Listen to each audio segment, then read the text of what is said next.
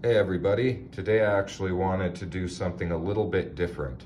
I wanted to make a video and give everyone a chance to name their favorite inside the waistband appendix carry holster and tell us why it's your favorite. At the end of the video, I will name my favorite appendix carry holster with a real quick summary of why it's my favorite. But I'm really curious to see your responses, and I think this will be helpful for anyone in the market for a new holster because they can just hop on, read through the comments, get some great suggestions and insights. I can't possibly review every holster, and my opinions and experiences are no more valid than yours. So please comment down below on what's your favorite, along with a few sentences about why it's your favorite. And remember, your suggestion could be the next viewer's selection, so let's all help each other out.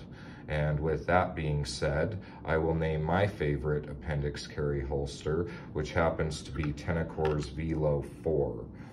I absolutely love this holster for a few reasons. First and foremost is the built-in body contoured wedge. I just absolutely love this thing. Secondly is Tenacor's unmatched build quality. It doesn't get any better. I love the two-clip design. I really love their integrated camming bar. Like I've said in other videos, I prefer Tenacor's camming bars over traditional claws and wings. If you want to know why, check out my video on Tenacor's Keratin 3. I really go over in detail why I like Tenacor's camming bar a little bit better than your traditional concealment claws and wings.